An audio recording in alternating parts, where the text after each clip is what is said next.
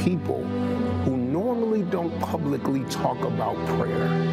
They've been comfortable now to say, pray for Damar. Pray for strength for Damar, for healing for Damar, for comfort for Damar. I know that prayers are real and God is real.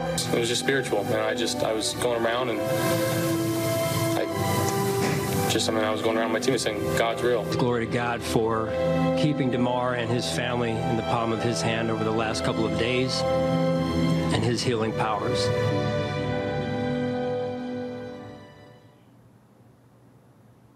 Well, last week we saw the real dangers that professional athletes face when Buffalo Bills safety Damar Hamlin went into cardiac arrest on the field after making a basic tackle during Monday Night Football. But what we saw next was an incredible story unfold, not only in the sports world, but the nation stopped to pray for Damar. And God has been answering those prayers in a recovery that even doctors are calling rare. Just yesterday, Damar Hamlin was discharged from the hospital in Cincinnati and headed home to Buffalo, where he is being treated by Buffalo General. Here to discuss this amazing story is Dr. Robert Parisian, orthopedic sports medicine surgeon at Mount Sinai Hospital, and Jack Easterby, former team chaplain for the New England Patriots and Kansas City Chiefs. Gentlemen, thank you both for being here to discuss how we are seeing faith unfold in the world of sports. Jack, I'll start with you. As a team chaplain, I mean, you've been around pro athletes and sports for a very long time. This whole story is just incredible to me. But I think the most fascinating thing is that we are seeing people pray openly, as you just saw on ESPN, people talking about the power of God, that God is real. I mean, these are things that are happening on public television, and it's being embraced, not criticized, and people want more. Have you ever seen anything like this before in the sports world? Well, thank you so much for having me on. And the answer is no, right?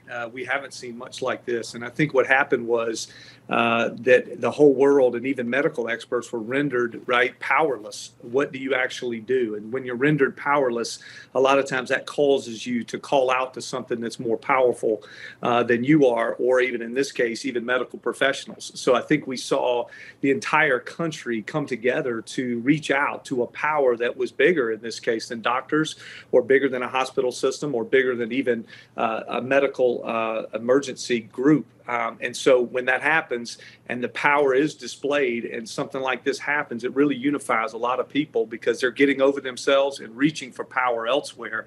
And I think it was so encouraging to see, and obviously to sit on the back half of good results with Damar getting back to health and so many other things that have been positive. We're able to celebrate the event as a unifying event for our entire country. Dr. Parisian, you are one of those medical professionals. It's been just over a week since we saw Damar nearly lose his life on the football field, people watching, a live audience. You've been on the field yourself as a player, as a team doctor. Talk about how rare and how remarkable of a recovery we're seeing Damar have. Well, great to be with you tonight, Lindsay, and you know, wonderful comments by Chaplain Easterby. So from a medical perspective, this is quite remarkable. And why is that? Well, it is very rare and it's very uncommon to have a sudden cardiac event or cardiac arrest on the field. In addition to that, there's a lot of managerial decisions that had to line up appropriately for him to have a positive outcome. And so when those medical professionals went and responded on the field, they had to quickly identify that he did not have a pulse, which again is an uncommon finding when you're responding to something on the football field. They then began CPR. This had to be high quality CPR so that they could do chest compressions, pump blood out of his heart so it could perfuse his organs and his brain, thus delivering oxygen to the brain. In addition to this, they had a defibrillator that was present that they put the pads on his chest, again, very quickly within 1 to 2 minutes, that identified a shockable rhythm, which what we're learning seems to be a ventricular fibrillation, which is life-threatening. This is when the heart is sort of quivering and it can't just pump the blood out normally. So they defibrillated him. And then his heart came back. Now, again, we don't know the exact mechanism of injury here, but one of the things that has been discussed is this phenomenon called commotio cordis. Now, that is a very, very rare event because it's a small window of time. It's a millisecond window of the cardiac cycle that really represents only 1% of the cardiac cycle where that player has to receive that blunt trauma to the chest. And so small window. So then they identified this, they got him and intubated him, put the breathing tube down, got him to the medical center. During that process, they had to assess his cardiopulmonary status as well as his neurologic status. And we now know that he's able to come out and get the breathing tube removed, and he's breathing on his own.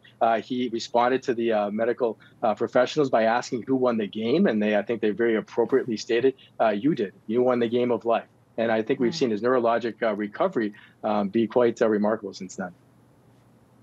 You know, Jack, it's been crazy to see, too, how this has brought to light just the importance of life that we hear Dr. Parisian talking about there. We saw that game completely stop, and it didn't, start over, and they didn't reschedule the game. And we hear people on ESPN and other organizations saying, it's just a game. What really matters here is human life. How are players responding to this? And do you think that this faith, this power that we're seeing people talking about God, does it have staying power within the sports community that people will be able to openly talk about their faith like we're seeing right now? Well, I think it absolutely has staying power. I think we've seen that over the course of history. I think the truth is that when you have a big event like this, it forces everyone to probably have a little bit of perspective. It forces everybody to maybe take into account things that we don't normally take into account, consider what happens after this life, and then also make you consider what you really trust in moments of adversity. And so I think we have a little forced perspective on all of us, and I think it will stay. I think that football, obviously, and faith have gone together for a long time. I think there's great ministry and great faith going on throughout the entire NFL and throughout sports in general. But I think the camaraderie of being able to trust something bigger than yourself, to be able to hit a knee and trust, hopefully, God to help you through that situation or guide you in the next circumstance that you're going on. I think our country could use a lot more of that, quite frankly, when we go through adversity and we have forced perspective.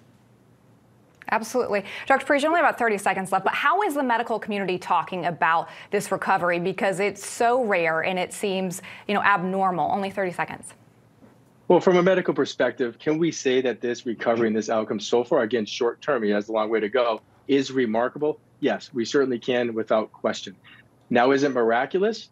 I leave that to each individual to make a decision on their own with regards to that. But we do know from the outpouring of support and faithful-based support, as well from his teammates, from fans, as well as Damar Hamlin himself, when he simply stated, God is behind all of this, no coincidence. So it appears that Damar Hamlin, his teammates, the fans, all those that are supporting him, they really believe that this is nothing short of miraculous. I like those comments from Damar Hamlin. This is God behind this, no coincidence. Dr. Robert Parisian, Chaplain Jack Easterby, great to have you all to talk about such an incredible story. Thanks for being with us. Awesome. Thank you. All right. More Spicer & Company right after the break. Don't go away.